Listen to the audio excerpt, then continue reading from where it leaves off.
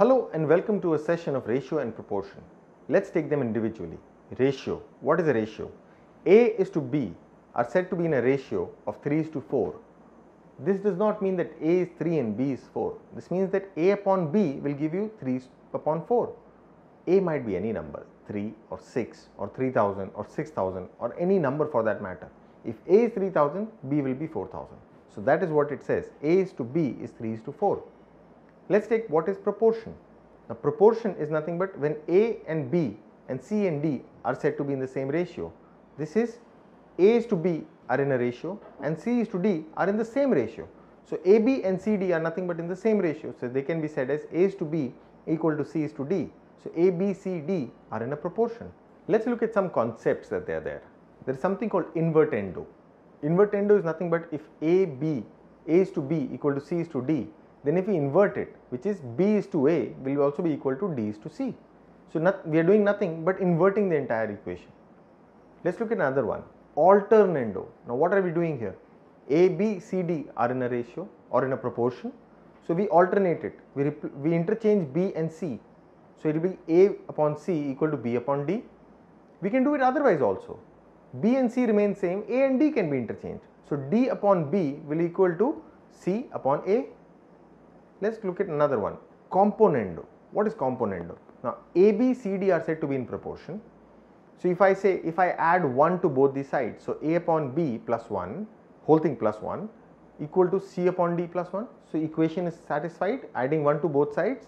So I can say, okay, now it becomes A plus B upon B equal to C plus D upon D. Now instead of adding, if we subtract 1, what will it become? A minus B upon B and C minus D upon D. This is called dividendo. So if you add 1, it becomes a componendo. If you say subtract 1, it becomes a dividendo. And if we add 1 and subtract 1 and then we merge it, so A plus B upon A minus B and C plus D upon C minus D, this becomes a componendo and dividendo combined together. Let's take a look at another one, direct and inverse proportion. Now what is a direct proportion? Suppose I eat more, which means I am hungry. So more I am hungry, the more I eat. So my hunger is proportional to what I eat or how much I eat.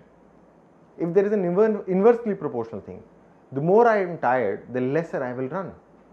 So it becomes inversely proportional. A is inversely proportional to B. A will increase but B will decrease. Whereas in the direct proportion, if A increases, B also increases. So this is nothing but direct proportion and inversely proportional. Let's say A is to B is equal to 6 is to 7 and B is to C is equal to 8 is to 9. Then what is A is to B is to C? Now if you look, there are two ratios individual of each other, A is to B and B is to C. Now A is to B is nothing but 6 is to 7, B is to C is 8 is to 9. B is the common link, but here the common link is not equal. Here it is 7, at the other location it is 8. So we will have to make it common. So we will have to take an LCM of both of them. If we take an LCM, it becomes what? 7 and 8, it becomes 56. So the mean term will become 56. Now let's go back to the first one, A is to B is 6 is to 7. So 7 becomes 56, which is multiplied by 8. So 6 also has to be multiplied by 8. So it becomes 48. What happens to C? So B is multiplied by 7. So C should also be multiplied by 7. So that becomes 63. So A is to B is to C is nothing but 48 is to 56 is to 63. So this becomes the A is to B is to C. Let's look at another question. Mean proportion of 9 and 36. Now what is a mean proportion? Now going back to the previous one, A is to B is to C. Now they are supposed to be in a proportion. What is mean proportion? Is when A is to B equal to B is to C. Now B becomes common here, which is nothing but A upon B equal to B upon C. Now we given the A and the C. So A is 9 and C is 36. So B square is nothing but 9 into 36. So B becomes 18. Let's take another one. The monthly salaries of two persons are in the ratio of 4 is to 7. If each of them receives an increase of rupees 25 in their salary, the ratio is altered to 3 is to 5. Find their respective salaries. Let's take the first one. 4 is to 7 is the ratio of their salaries.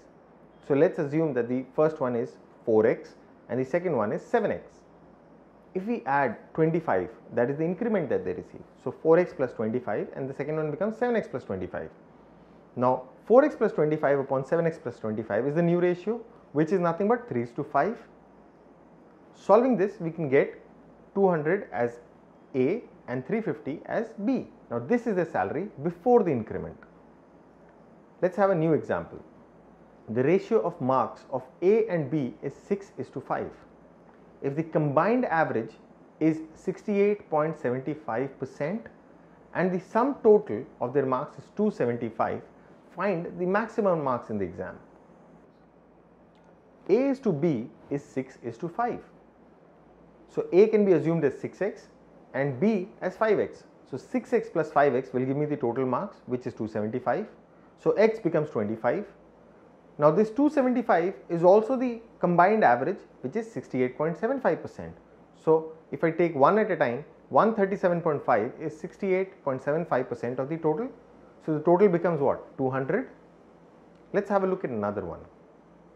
Rupees 432 is divided amongst 3 workers A, B and C in such a manner that 8 times A's share is equal to 12 times B's share, which is equal to 6 times C's share. So what is it? 8 times A is equal to 12 times B, which is equal to 6 times C. If I try to reduce it, A is to B is nothing but 12:8, which is 3:2. Similarly, B is to C is nothing but 6:12, which is nothing but 1:2. So if I have to put it into a continuous one, then A is to B is to C is nothing but 3:2:4, the way we did it last time. The 2 in the first case will change the second one into 2, and hence the 2 becomes 4.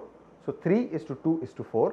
Now if I add all of them, 3x which is A, 2x which is B and 4x which is C will total up to 432. So x is what? 48. This is how ratio and proportion can be used to solve a variety of problems across